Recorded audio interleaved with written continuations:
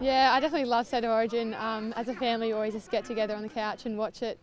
And I think as like a Maroons, very passionate Maroons supporter, I don't want to see Maroons lose again. So definitely good to see them dominate so well in history and definitely take that again this weekend. My great uncle was Rod Reddy. He's Rod Reddy, so he played the first State of Origin game ever for Maroons, and he played for Australia as well. So very passionate from him and from his family, and also his son Joel Reddy is my second cousin, so he's played for a few different teams in League Two. Before committing to the Firebirds, I played a bit of touch football, so I played in the Origin series in the under-20s competition, and I've also represented Australia in the under-18s competition as well. So it's awesome to see like Kalen Ponga, he used to play touch football, so there's pathways, and touch football is a great sport to be able to become a netball player as well.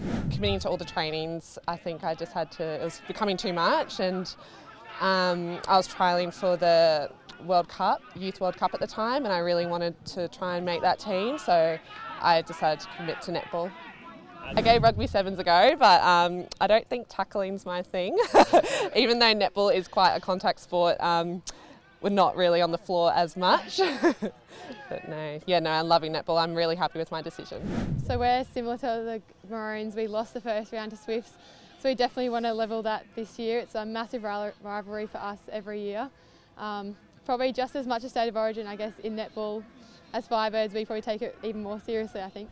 Yeah, definitely. Jemma and I were just talking about how intense it is and the strength of the boys and how much power they hit each other, and I guess not being scared to get hit. So we'll try and take that into the weekend and maybe not shut our eyes when someone's running at us this weekend. Yeah, there's a lot more physicality to the game now, which makes it exciting for the audience, but then that makes us have to take the hits a bit harder, be stronger, and that's what we are this season, and we're doing really well, and we've still got a lot to improve, but we're going to bring it this weekend. Well, one of my favourites would be Greg Inglis. He's, I've always looked up to him. I think he's an incredible player and role model. What about you, Taz? Yeah, I think the same. Greg Inglis, and my mum's a massive Billy Slater fan, so I guess we talk about Slater a lot in our household too.